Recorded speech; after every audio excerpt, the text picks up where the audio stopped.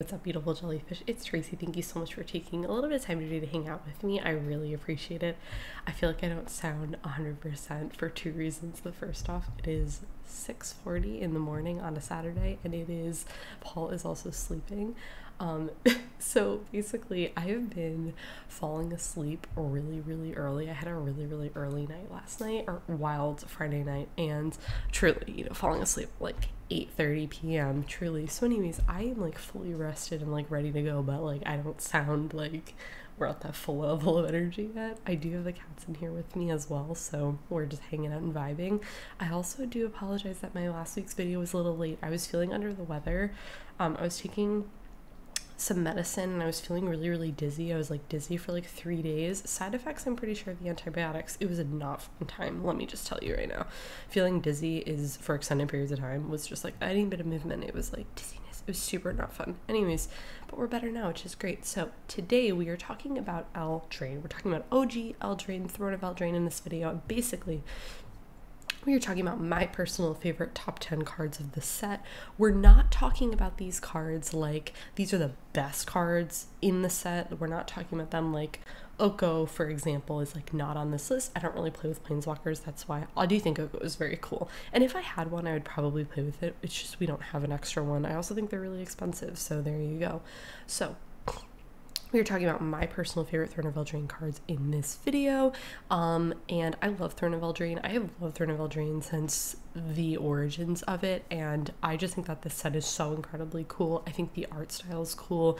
The like, I forgot what they're called, but like the special borders that they did, so incredibly awesome. I think the set is so cool. These are just my top 10 favorite cards with it, cards that I play with and all that stuff.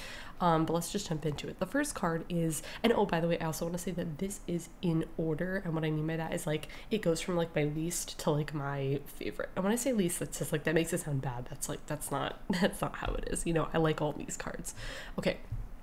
Coming in at number 10, I have Linden, the Steadfast Queen. I have wanted to play with Linden for so long, and I actually picked her up in a trade. She's not very expensive, but I got her in like a trade a really long time ago, and she just hasn't found a use in any of my commander decks because I first put her in for my Marchesa deck, because my Marchesa deck is all like royalty themed, and I decided to take her out for two reasons. The first is she's a queen, Marchesa is a queen, and she is the queen. I couldn't have another queen in Marchesa's court. That just didn't make sense. My Marchesa deck is very thematic, so there's a reason for that. The second reason is that she says whenever a white creature you control attacks. Now, my Marchesa deck is like predominantly white, but I do have other creatures in there, so I don't feel like it totally like fit. However, I really want to play with Linden. I just feel like there's got to be something that I can build that I can throw her in there, because I just think she's so incredibly cool. I really like her design, and her art is absolutely stunning. So 10th is Linden. Coming in at number 9 is Heraldic Banner. This is a really awesome card for like, particularly I would say monocolored decks, for like 2-color decks where you have creatures, many creatures, and that you have a lot that are like of the same color. I actually run this card in a 3-color deck, which is my Alila deck, because the fairies that I make off of Alila are blue, so I play, I'm pretty sure it's blue, so I have Heraldic Banner in there for that reason, and then I will choose blue, so that way my fairies can get a little bit of a buff. It also triggers off Alila, which is totally perfect, and it taps to add that mana, which I really like. I like that this card is versatile, which I like. It does not synergize with Bitter Blossom, but that's like one card in the deck, so my fairies won't get a buff from that, but that's totally fine by me. I really like Heraldic Banner. I think if you're playing a really creature heavy deck with a lot of things, I don't know why my stomach is growling, this needs to relax, but anyways, I really like this card. I think it's really cool. It's also very inexpensive, which we like. So okay, this card is absolutely hilarious, and I'm so glad that I get the chance to play with it, and that is Crashing Drawbridge. So when I was building Marchesa, it's very thematic, as I mentioned previously, and I remember I was like, when I was looking for cards for this card came up, and I was like, I have to run this in Marchesa. This card's actually pretty good. It's one of those cards that like I'm running for more thematic reasons than I am because I think that the card is incredibly strong, but I actually think that this card is really not that bad because I'm able to have all my creatures have haste now. Marchesa already has haste, which is really, really awesome, but then I'm able to have my other creatures that I'm also able to give them haste, and I don't really have other ways of doing that, so Crashing Drawbridge is my answer. On top of that, it's also an 0/4, so let's just say I need this as a blocker, and I don't need to use it for the effect. I can also have my blocker and my defender to protect it a little bit, so I think it's really cool. I think it's really fun. I like it. Okay. This card has kind of a fun story, and that is Rankle, Master of Pranks. So for the longest time, Rankle was really, really, really expensive, and I was super bummed about that because I had this card on my list forever for my Mughis God of Slaughter deck because it's a sacrifice themed deck, and I was really, really bummed because it was always really expensive and I was never just gonna buy it because like the foil was just so much. And then it got a reprint. I forgot when it got a reprint. Oh, it got a reprint. And I ended up picking it up. I ended up picking the foil up for maybe like $1, maybe like $2 or so, which is really, really awesome. And I don't think I've actually drawn... Hi. I don't think I've actually drawn... That's Zelda. I don't think I've actually drawn this card since I've played Mughis. I feel like I actually haven't played Magic in... I haven't played Magic, actually, since I'm filming this in a really long time. So hopefully the next time I play Mughis, I will draw this card because I think it's really, really cool. I like the versatility. The primary reason I wanted to put it in there was because each player sacks a creature. I don't mind myself personally sacking creatures in the deck because I have like tokens and then I have other things to sacrifice that I don't necessarily mind. However, I do think that each player discards a card is also not a bad option, especially if I know what my opponents have in their hands. Probably won't be doing the each player loses 1 life drawing cards because I'm not nice and I don't want my opponents drawing cards. So there you go. Next up we have Ayara. Ayara is so cool. I think she's awesome. I also have her in that Mughis build for a lot of different reasons. I like Ayara because every time you have another black creature enter, each opponent loses 1, you gain 1, which I do have quite a bit of ways of, generating creatures, and then I can get that off a lot with Ayara. Also, I'm like recasting a lot of my creatures. There's like some graveyard recursion in that deck, so I'm able to like recast creatures and have my opponents lose life, which I really like, and I also gain life out of it, which I really, really like. And it's also black creatures, and I do have some red creatures in Mughis, but the deck is primarily black. And then I can tap her to sack another black creature to draw a card, which I absolutely love because it does 2 things that I want. I have the things that I have in there to sacrifice are either like tokens or cards that I don't necessarily mind going to the graveyard because there's a chance that I could recur them later, or it's okay that they're in the graveyard. So I like that. And on top of that, I get to draw a card, which you guys know, it's my favorite thing to do in Magic. So absolutely love that. I think Ayara is so incredibly cool. Okay, next up, I love this card. I'm being so genuine when I say that I think this card is good and I really like it, and that is Trapped in a Tower. So we've been talking about Marchesa a lot in this video, and I also have Trapped in a Tower in there because theme. Are there better cards objectively than Trapped in a Tower? Sure, but theme. So it is like, there's nothing more satisfying than like someone playing their big thing and then you being like, hey, that's a really nice 10/10. Guess what? It's trapped in a tower. Which is just absolutely funny. Now, you can't do creatures with flying, however, you can do other creatures that are super big and that are super threatening. And that creature can't attack, can't block, and its activated abilities cannot be activated. There's just a ton of targets with this, ton of things that you'd want to do. The art is also stunning. I just think it's so funny. There's just nothing better than being like, hey, that's a nice 10/10 you have. Now it's trapped in a tower. You haven't lived until you've done that. It's very fun. I like it. Okay. Next up, we have Charming Prince. I also have this in Marchesa, and I like the versatility a lot in Charming Prince, and I find that cards, I really like it when cards are able to do multiple things. I feel like that's something that I really look out for when I'm deck building and when I'm looking at cards that I want to play. I really like cards like this. So ETBs, you choose one. Scry 2, gain 3 life, or you get to blink a creature. I do have a couple of things in Marchesa that benefit from being blinked, so I think that is really, really cool. I like that versatility a lot. I would say I've only drawn this card a handful of times, and I feel like I've either done the gain life or the gain life because I've absolutely needed to, or then the exile and then return a creature that you have. So I think that is super cool. I like Charming Prince.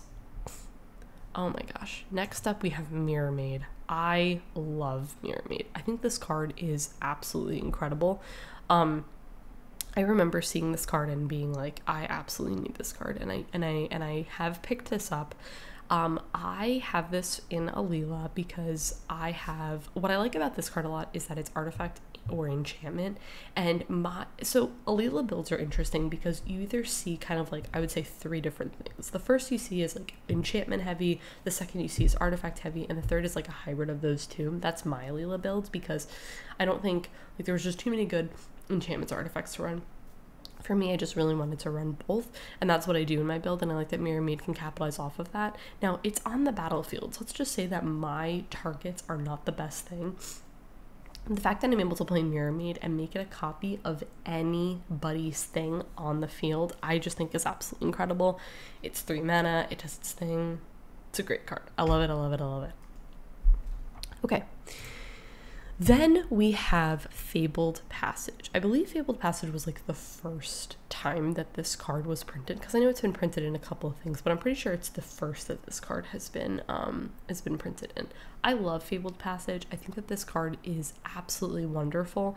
I picked up a bunch of the like promo ones for very, very inexpensive, and yes, I picked up the this card's also not very expensive, so if you're like looking for lands to like boost to your deck, I would definitely recommend picking this up because you can get this for about like $4. You can also get the WPN and Gateway promo for $4, so you can get the foil version of this card, which is really, really cool. And I picked up a bunch of this. Like, I have this card in absolutely everything. It's awesome. It's a great card. I've really found that I don't run a ton of like specialty lands in my decks. I would say probably like about maybe like a third of my decks are specialty lands and the rest are basics, because I just find that like there are times that I'm in a situation where I have a specialty land and then it like taps for colorless when I need it to tap for a color or any something like that. So these days I just lean more towards basics than anything. But anyways, Fabled Passage is one of those cards one of those non-basics that I do run. So to me, it's like if I'm running a card that's like a specialty land, like I really enjoy it, and I definitely enjoy Fabled Passage. So you sack it, of course, and you tutor for a basic. You put it on the battlefield, tap, then shuffle your library. But if you control 4 or more lands, you get to untap it, which is like really easy to do. Card kind of works at different points of the game. It's a little slower, obviously, if you have it in the early stages of the game, but I like that if you have 4 or more lands, it does untap. So I like it. Fabled Passage, it's a great card. Okay. Now let's talk about our honorable mention. And our honorable mention is basically like most of the time it's for art. Let's just say that I was making this list and I had like 11 cards that I wanted to talk about. I couldn't figure out how to cut one, or most of the time it's for art, because I find the art in this set absolutely incredible. And I had a kind of hard time picking because there's so much good art in this set, but I think I went back to this card and I was like, she's just so stunning. And that is Glass Casket. I don't know what world I would run this card in. Like, I just don't. But I just think that is absolutely stunning. I have talked about like the possibility, one of my friends had suggested like doing a cube, and I was like, I'd love to make a cube, and I've talked about this for so many years, where I'd love to do one where like the cards are just really inexpensive. So I could do like a not a pauper, is it peasant cube, which means commons and uncommons, and then my goal would be like that the foils would be like under $1, so I'm not spending like a ton of money, and I get a lot of fun stuff in trades too. If I did, Glass Casket would be in there for sure. I just think that this art is absolutely so incredibly stunning. It looks like a little fox. Sorry, you can hear a cat. She thinks it's breakfast. It's not breakfast. Anyone else's pet struggling with daylight savings time? Still. Anyways, I think it's a fox in there. It's super cute. Obviously a reference to Snow White. But instead of Snow White being in there, we got a little fox, which is so cute, and the roses in this, they're just absolutely stunning. It's just so pretty. But I'd really like to know what art you find really pretty in this set. There's a lot. Okay. Now coming in at my number one card, my favorite card in this set is All That Glitters. And I will say, when I originally built Alila, my thing with Alila was like making artifacts and making enchantments and making fairies to trigger off of her. I'm not trying to do mass Voltron in Alila. However, my friend Brad has Alila too, and was also like, hey, I think that you should put All That Glitters in there. I think it's a good option for you. And it would be a good card like to boost Alila a little bit. And sorry, Zelda, this is what it's like to live with cats. But he's like, I think you should put it in there because you have so many and it's a good way to like kill people with Alila. It's not my always go-to strategy, and I'm not really avidly going at him. Like, there are times where like I'll tutor and like I will grab All That Glitters. It's not my always win condition, and I find that it's important to have multiple win conditions, and All That Glitters is one of my alternate win conditions in that deck. It's a great card. If you're playing artifacts and enchantments, I like a lot of them. I think you just absolutely need All That Glitters to buff your commander. Yeah, it's just such a great card. And then I find too, like with Alila, that she gets really big, and so you're really capitalizing off of this card, which I just think is incredible. And yeah, it's a great card. So anyways, guys, that is it for my Throne of Eldraine list. I'd really like to know what cards you really love in Throne of Eldraine. If you want to make your list like I've made mine, like my top 10 honorable mention, you could do that, or you could just let me know your favorite cards that you really like in Throne of Eldraine. So that is it for this video. If you enjoyed it, give it a thumbs up, subscribe to our channel if you're not already, and I'll catch you all in the next one.